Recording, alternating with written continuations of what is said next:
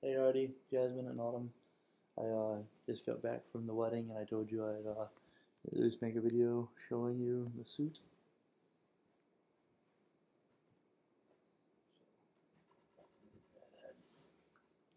Cool shoes. Um, yes.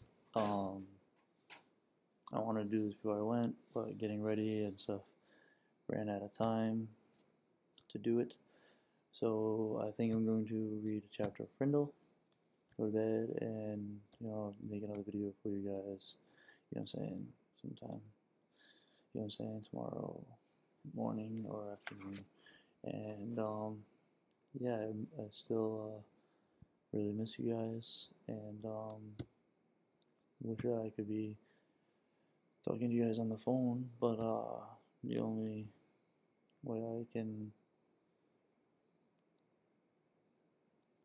document or you know what I'm saying, make some kind of virtual time capsule, I guess, is with these like videos, so at least I don't feel like I'm missing my good mornings and good nights, and I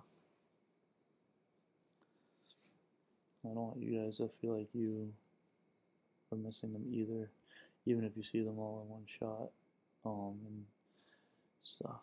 When you finally do see them, at least you will know that your dad was thinking of you every single day, all day.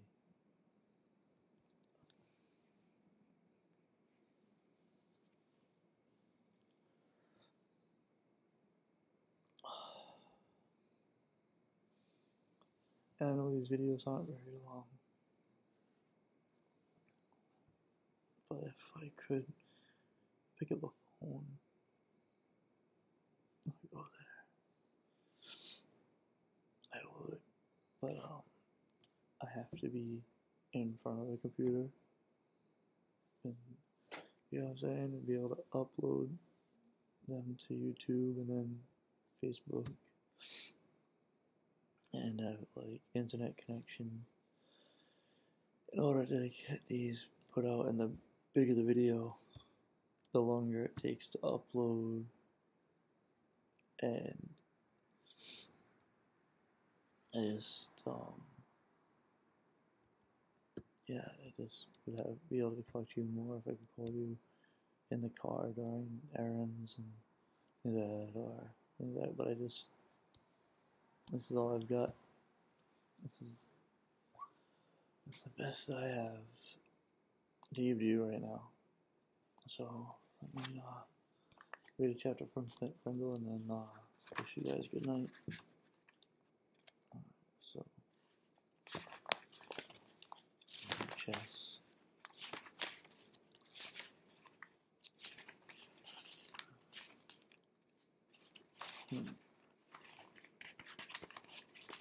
See, freedom of the press.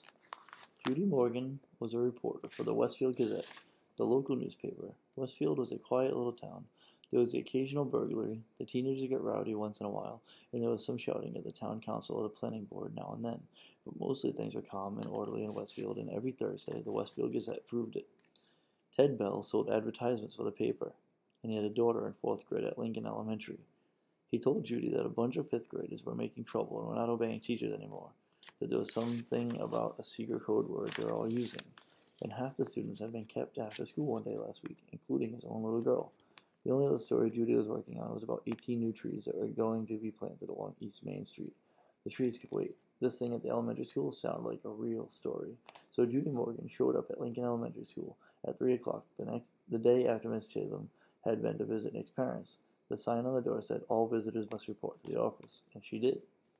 On the bulletin board outside the office, Judy saw Miss Granger's notice about the punishment for using the word "frindle." She stepped back 2 paces, aimed her camera at the notice, and snapped a photo. She read the notice once more, and then stepped into the office. Miss Freed, the school secretary, looked up and smiled. "May I help you?" "Yes, I'm sure you can. My name is Judy Morgan, and I work for the Westfield Gazette. I'd like to know about that poster outside the office, the one about this word frindle. Who should I talk to?" Miss Reed stopped smiling. She was sick and tired of anything to do with that word. For the past week, her phone had been ringing off the hook, If it wasn't a parent complaining about a child who had to stay after school, it was someone from the school board trying to get in touch with Miss Chatham or Miss Granger. Miss Freed pursed her lips and narrowed her eyes. She said, "You'll have to speak with the principal. Let me see if Miss Chatham is free." She was. There isn't a principal alive who won't find the time to talk to someone from the local newspaper. The reporter was invited into Miss Chatham's office. Judy noticed right away that the principal was not comfortable talking about this stuff. When asked about the poster outside the office door, Miss Chatham laughed and said, "Oh, that? It's nothing, really. Some kids have been playing a prank, and it was time to put a stop to it." The principal's laugh sounded phony to Judy Morgan, and did that notice put an end to the prank? I heard that a lot of children were kept after school last week. Would you tell me a little about that? Parents would like to know what's going on. Miss Chatham looked like a kid who had been sent to the principal's office. She squirmed a little in a chair and tried to smile. She said, "Well, we do still have a little problem, but it's under control. Miss Granger may have overreacted a bit. I don't think the children have really been trying to be disrespectful. They're just having some fun, and it's more like a difference of opinion." And then Miss Chatham went on to tell the reporter what she knew about the word frindle and how it had become popular among the students. Judy Morgan took careful notes, and when the principal had finished, Judy said, "Would you mind if I asked Miss Granger a few questions?" She had said, "No, not at all." But Judy could tell that the principal wished she would just go away. What could she say, though? Miss Chatham couldn't very well keep the reporter away from Miss Granger, because after all, America is a free country with a free press. If Judy really wanted to, she would talk to Miss Granger sooner or later. It was sooner. In 3 minutes, Judy Morgan was standing at the door of room 12, looking in at Miss Granger. There were about 15 children sitting at desks scattered around the room, busy writing out their 100 sentences. She knocked, and the teacher and students looked up from their work. "I'm Judy Morgan from the Westfield Gazette, Miss Granger. May I have a word with you?" Miss Granger stood and came out into the hallway and closed the door. Judy could see past her and saw that every kid in the room was straining to listen. Judy noticed Miss Granger's eyes right away. Gray, maybe flecked with a little gold, and very sharp, but not hard or mean, just bright and strong. The reporter didn't waste words. "So I hear that you plan to stop the students from using their new word. How goes the battle?" Miss Granger did not smile, and her eyes got even brighter. "First of all, it is not a battle. I am merely helping my students see that this foolishness should stop. Such a waste of time and thought. There's no reason to invent a new and useless word. They should each learn to use the words we already have. But of course, all of this is just a silly fad, and when you add an E to fad, you get fade. And I predict that this fad will fade." Judy looked up from her notepad and asked, "Any idea how it all got started?" Miss Granger's eyes seemed to almost catch on fire at that question, and she said, "Yes, I have a very good idea how it all got started. It was one young man's idea, a fifth-grade student named Nicholas Allen. And now you will have to excuse me, Miss Morgan, for I have papers I must grade." And with a brief, firm handshake, Miss Granger ended the interview. The reporter didn't leave right away. She walked back to the hallway and sat on a bench outside the office so she could look over her notes to make sure they made sense. It took her about 5 minutes. Then Judy stood up, put her notebook into her large black purse, waved goodbye to a frowning Miss Reed, and headed out the door. As she walked to the parking lot, 5 or 6 kids who had just finished writing the sentences for Miss Granger came out and out the door. Judy walked beside them, listening to them laugh and joke. Then she asked them, "Why do you kids keep saying frindle? Don't you hate staying after school?" A boy, who was almost falling over from the weight of his backpack, looked up at her and smiled. "It's not so bad. There's always a bunch of my friends there. I've written that sentence 600 times now." And the kid said Miss Granger didn't even look at their punishment papers anymore. They were sure, because you were supposed to write, "I am writing this punishment with pen." Everyone was writing the word frindle every fourth or fifth sentence, and Miss Granger hadn't said anything. One girl bragged that she had written the word frindle 45 times on a sheet today. She grinned and said, "That's a new record." And this boy named Nick, Judy asked, "Has he had to stay after school too?" Kids giggled, and a tall boy with reddish-brown hair and glasses said, "Miss Granger has kept Nick after school so much that everyone thinks she wants to adopt him." The reporter smiled and said, "Do you think I could find Nick and talk to him this afternoon?" The boy looked at Judy for a second and then said, "I don't think Nick would want to talk to you right now. He might say something stupid and get himself in trouble." Then he grinned at his friends. The kids laughed and poked and punched each other and headed off down the block. Judy drove back to her office and started writing. Next morning, a brown envelope arrived at the Gazette office, addressed to Judy Morgan, and below her name was written "Frindle Story." When Judy opened it, there was a class picture, the 5th grade at Lincoln Elementary School. Miss Granger and the 6 other teachers were standing at the ends of the rows. The kids were dressed neatly, hair all combed, but there was something odd about the picture.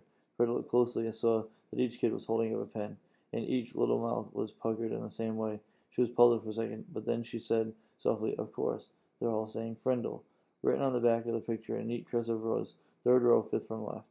Judy looked at the picture, and there she saw the same grinning, red-haired boy with glasses that she had talked to in the school parking lot yesterday. She chuckled and said, "Well, well, well, pleased to meet you, Mr. Nicholas Allen." Pretty clever. So I am gonna go. I'm tired. It's been a long day. And so I'm off to bed, and I'm gonna wish you guys good night. So good night, Arty, Jasmine, and Autumn. Be good for your mom, as always, and Arty, be a good example for your sisters. Love you guys.